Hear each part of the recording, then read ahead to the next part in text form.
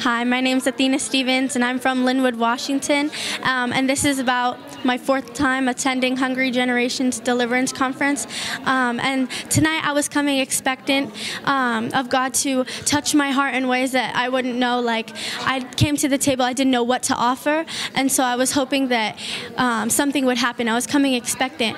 And when I went up there, the pastor started praying over me, and I started to shake uncontrollably, and something took over me that wasn't myself and started speaking out and saying these the fear was taking over me, and that I was being tormented by evil thoughts and night terrors. Holy God, fire in the name of Jesus Christ. How do you destroy her life? Fear.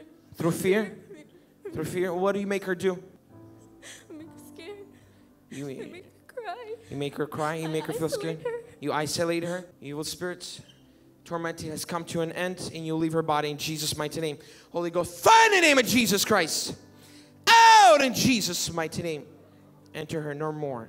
In Jesus' mighty name. You're free. Stand up. Thank you, Jesus. Oh my God. Thank you, Jesus. And I can confirm that those are true.